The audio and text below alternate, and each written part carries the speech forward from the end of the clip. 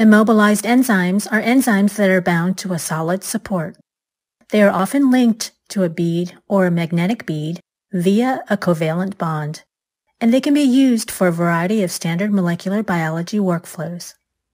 Immobilized enzymes can be used in applications that are not compatible with heat inactivation. They are easily removed, and the enzyme can be reused.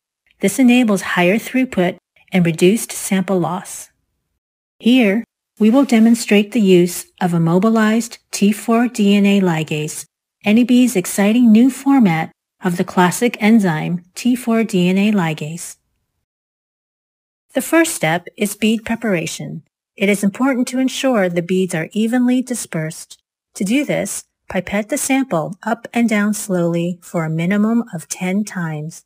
Set the volume of your pipette to approximately 50% of the volume in the sample to avoid the formation of air bubbles. Do not vortex. The next step is the reaction setup. If the volume of Immobilized T4 DNA Ligase is less than 10% of the total reaction volume, then set up the reaction in the following order. Start by adding the water, then add ligase reaction buffer, then add the DNA substrates, and finally add the immobilized enzyme. If the volume of Immobilized T4 DNA Ligase is more than 10% of the total reaction volume, an additional set of steps is recommended. First, add the Immobilized T4 DNA Ligase to a fresh tube. Next, place the tube on a magnetic rack for 3 minutes to pellet the enzyme. In another tube, prepare the substrate in 1x reaction buffer. Then, carefully remove the supernatant from the bead pellet and finally, add the substrate mixture to the bead pellet. Do not remove the supernatant until you are ready to assemble the reaction, as the beads should not be allowed to dry out. Be sure to mix the reaction well by pipetting up and down.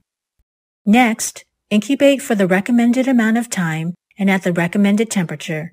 If you choose to incubate the reaction longer than 30 minutes, agitation will be required to ensure the beads remain in suspension.